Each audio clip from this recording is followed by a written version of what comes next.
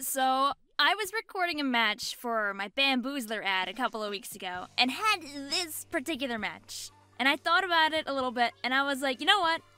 We gotta share this with the masses. So, starts as a pretty normal game, right? You got a nice team here. You got me playing some lovely bamboo. The gameplay is about what you'll expect, but what's gonna happen in about a minute is just great. So I'm out here doing my normal thing, right? You know, bamboo, one of the fastest Rainmaker poppers, yada yada yada yada, doing my thing. You know, I can keep everything pretty safe with my bamboo. I don't have to go nearby. I just gotta keep everybody back. And then you start having all this happen. We've got a pretty good start to the game here. We've got a good amount of turf coverage. The enemy team is down. So I'm like, you know what? I'm gonna grab the Rainmaker because I don't really have my special and I can push up my teammates. So I'm doing that, right? Doing the normal Piranha Pit thing. Maybe I moved in a little too fast, honestly. But, you know, I'm here. I did it. But then you get this. The connection is unstable. And I'm like, oh, well, it looks like almost everybody disconnected. And in this case, usually that means it's my internet, and it usually means I'm gonna disconnect next, right? And I can see I've got one teammate left and this enemy guy. My teammate gone, but that Hydra, he's not very gone. You can very much see he's definitely still playing the game. Boy hasn't stopped.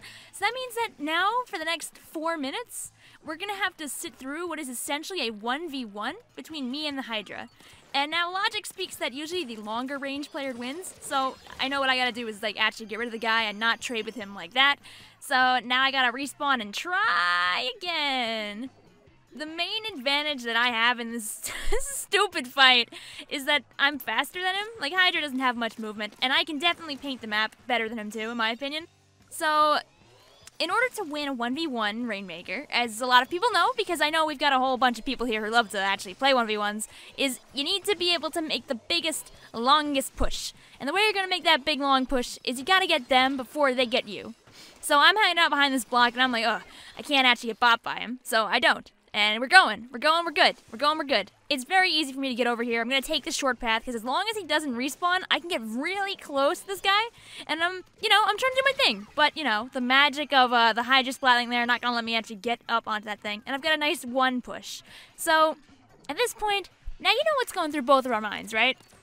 If this guy wants to win, he's going to have to get me, and he's going to have to get the knockout. So all I got to do is keep him from getting the knockout. And, like, this shouldn't even be happening, you know? This is solo queue. This is just your normal match gone wrong. Like, no matter who loses here, I believe no one's losing points because we literally have two teams full of disconnects. But I don't think either of us really wanted to be here. All I know is I shouldn't really be where I am anymore. So I hop out because I can't really let this go down. And we both know this. He's got about, like, 30 seconds left, so all I gotta do is stall him. And I'm like, yeah, I can stall him. I can totally do that with these bubbles. And he's scared, because he knows if he gets bopped, I can just take that Rainmaker, like, halfway across the map again. So I'm just gonna hold him off. He knows what he can do. I know what I can do. All I gotta do is keep him from getting to the podium, because I can tell you, if he gets to that podium, my Bamboozler cannot do what his Hydra can do. Ba-boom. A little suspense for you there. But yeah, I knew that it was gonna be okay, because he had no more time left on his timer there. So that was easy peasy. So now you got the Rainmaker again, and I've got two choices. Number one, I could pop the Rainmaker and take it with me, or number two, I could just, you know, paint the whole map and keep the Rainmaker for myself. This is kind of how this starts here, until I realize it's probably actually a really bad idea, because it's Hydra.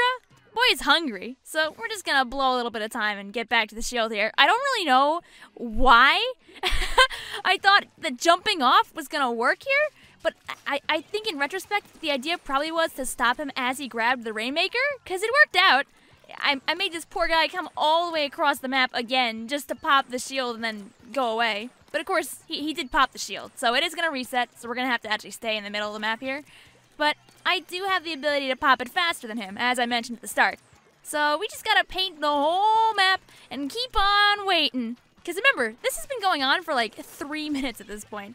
This poor Hydra, and I guess me too, have just been sitting here, hoping it all works out. And I take care of him again. So at this point, you gotta realize this guy's only got about, I don't know, man, like one more chance. I take a picture of the game because I'm like, this is stupid. And I'm gonna share it on Twitter. And spoiler alert, I don't share it on Twitter. This doesn't even go in the ad in the end. I was gonna make a funny about it, but it just never really worked out. But I wanted to share this match, because jeez. So this guy is all the way on the right here, and he's gonna go for it. And now, here's the thing. Once we hit overtime here, he's gotta make the push, or else he loses the game. So I'm gonna be a big threat. I'm just gonna go right for the bubble. I don't want to even give him the time. I don't want to let him have any chance of getting over to this Rainmaker podium. I just want this game to end. And I think, honestly, at this point, I think that he probably just wanted the game to end too. So, that's that. You just experienced what I experienced, which was a beautiful, very somehow tied, beautiful 1v1 Rainmaker in solo queue. Thank you for watching. Splatoon 2 never stops impressing me with just what can happen. Thank you for watching, and maybe someday you'll see something like this too?